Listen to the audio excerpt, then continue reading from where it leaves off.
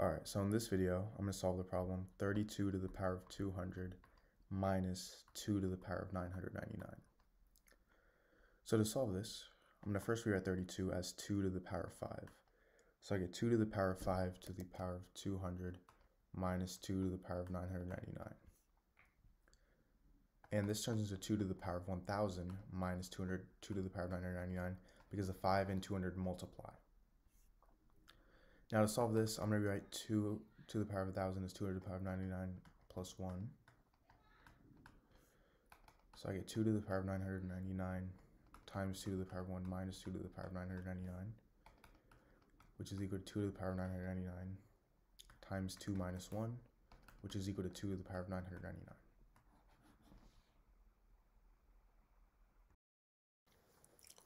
Alright, so in this video, I'm going to solve the equation 1 to the power of x plus 10 to the power of x is equal to 100 to the power of x. So, to solve this, I'm going to first start by rewriting this as 1 to the power of x plus 10 to the power of x is equal to 10 squared to the power of x.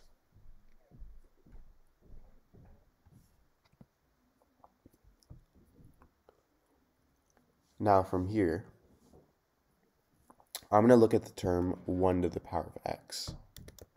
Well, let's say we have 1 to the power of any number, like 1000.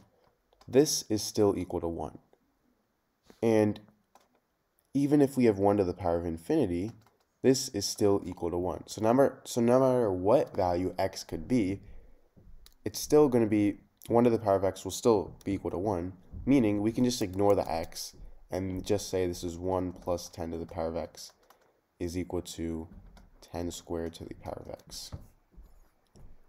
Now from here, if I have something in the form a to the power of m to the power of n, this is equal to a to the power of m times n. And a to the power of m times n is the same thing as a to the power of n times m. Well, if these two are the same, and a to the power of m times n is equal to a to the power of m to the power of n, this should mean that a to the power of n times m is equal to a to the power of n to the power of n. So in simpler terms, a to the power of m to the power of n is equal to a to the power of n to the power of m.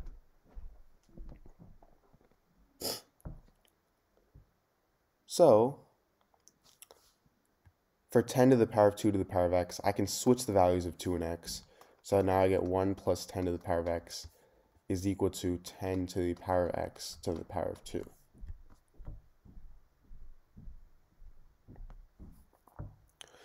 Now from here, I'm going to let 10 to the power of x equal to the variable y.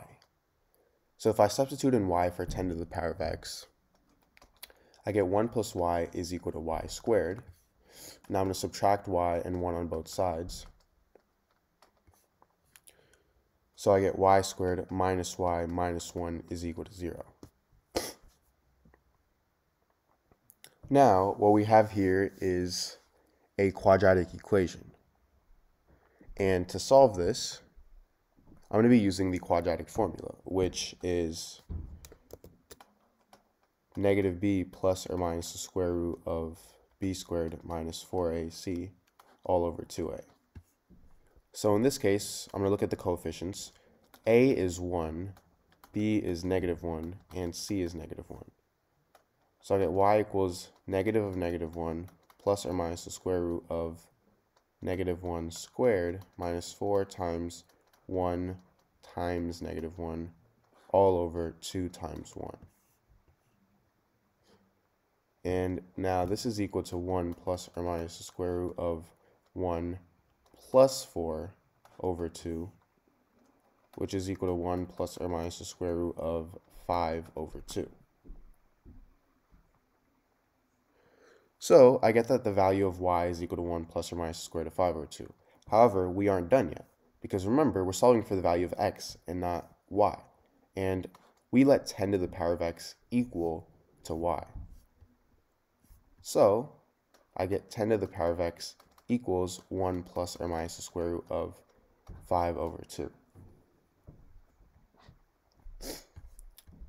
Now, this gives me two equations. I get 10 to the power of x is equal to 1 plus the square root of 5 over 2. And I get 10 to the power of x is equal to 1 minus the square root of 5 over 2. So I'm going to first start with 10 to the power of x is equal to 1 plus the square root of 5 over 2. Well, to solve this, we want the x over here, which is an exponent, to turn into an actual term. And to do that, we're going to use logarithms. So I get log 10 to the power of x is equal to log of 1 plus the square root of 5 over 2 when I take the log on both sides. And now, if I have something in the form log a to the power of b, I can move this exponent b to the front, so this turns into b times log a. So I can move x here to the front, and I get x times log 10 is equal to log of 1 plus the square root of 5 over 2. Now, I'm going to divide both sides by log 10 because x, we want to isolate x. So these two cancel out, and I get x is equal to log of 1 plus the square root of 5 over 2 over log 10. Now, if you already didn't know, log 10 is equal to 1. So x is simply equal to log of 1 plus the square root of 5 over 2. And now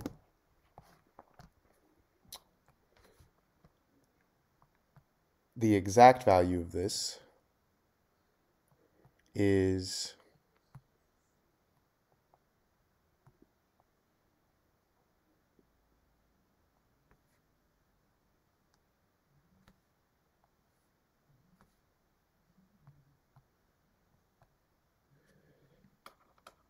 0.209.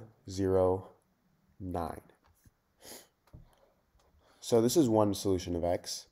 However, don't forget that we have the equation 10 to the power of x is equal to 1 minus the square root of 5 over 2. So to solve this, we're doing the same thing. We're going to be using logarithms. So I get log 10 to the power of x is equal to log of, this time 1 minus the square root of 5 over 2.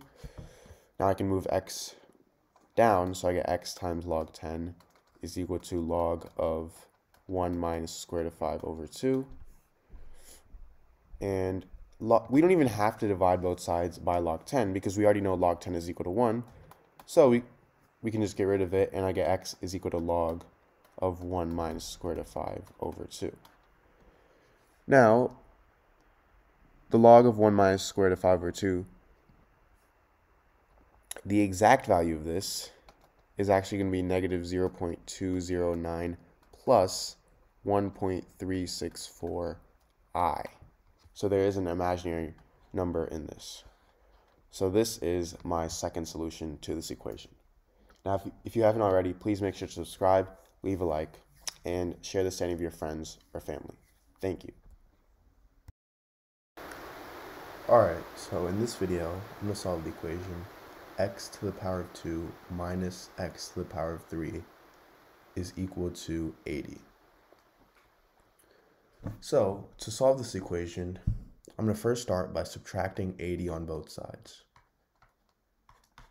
So now I get x to the power of 2 minus x to the power of 3 minus 80 is equal to 0. Now from here, I'm going to replace 80, negative 80, I should say, with negative 16 minus 64.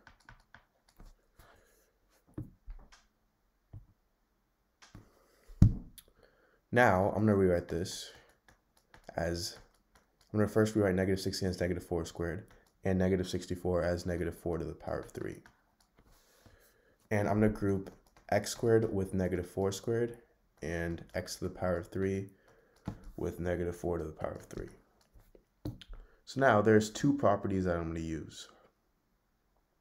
And before that, I'm going to write this as x squared minus 4 squared, and I'm going to group this minus x to the power of 3 plus 4 to the power of 3. We put this plus because this negative sign distributes. Now, if I have something in the form a squared minus b squared, this is equal to a plus b times a minus b. And if I have something in the form a to the power of 3 plus b to the power of 3, which is this is equal to a plus b times a squared minus ab plus b squared. So for x squared minus 4 squared, it's going to turn into x plus 4 times x minus 4. I have this minus a to the power of 3 plus b to the power of 3, or in this case, x to the power of 3 plus 4 to the power of 3 is going to turn into x plus 4 times x squared minus 4x plus 16. Now, because both of these terms have x plus 4 in them, I can factor out x plus 4. So I get x plus 4 times x minus 4 minus x squared minus 4x plus 16 is equal to 0.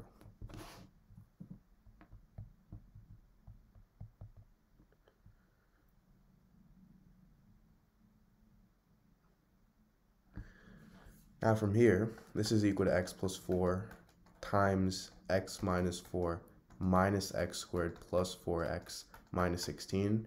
I just distribute the negative sign, is equal to 0. And let's simplify this even more. I get x plus 4 times negative x squared plus 5x minus 20 is equal to 0. So I get two equations from this. I get x plus 4 equals 0, and negative x squared plus 5x minus 20 is equal to 0. So first, for x plus 4 equals 0, all we have to do is subtract 4 on both sides, and we get x is equal to negative 4. Now, for negative x squared plus 5x minus 20 equals 0, well, first off, we have a negative sign in front of x squared, so I'm actually going to get rid of that by multiplying both sides by negative 1. So I get x squared minus 5x plus 20 is equal to 0. And now, to solve this, I'm going to use the quadratic formula, which is negative b plus or minus the square root of b squared minus 4ac all over 2a. So in this case, a is 1, b is negative 5, and c is 20. So I get x is equal to negative of negative 5 plus or minus the square root of b squared, which is negative 5 squared, which is 25, minus 4 times a, which is 1, times c, which is 20, all over 2a, so 2 times 1. And this is equal to 5 plus or minus the square root of 25 minus 80 over 2, which is equal to 5 plus or minus the square root of negative 55 over 2. Now, this is equal to the square root of 55 times the square root of negative 1 over 2. And the square root of negative 1 is equal to the imaginary number I. So I get 5 plus or minus the square root of 55i over 2. So this is two more solutions to this equation. Thank you for watching. Please make sure to subscribe, leave a like, and share this to any of your friends and family.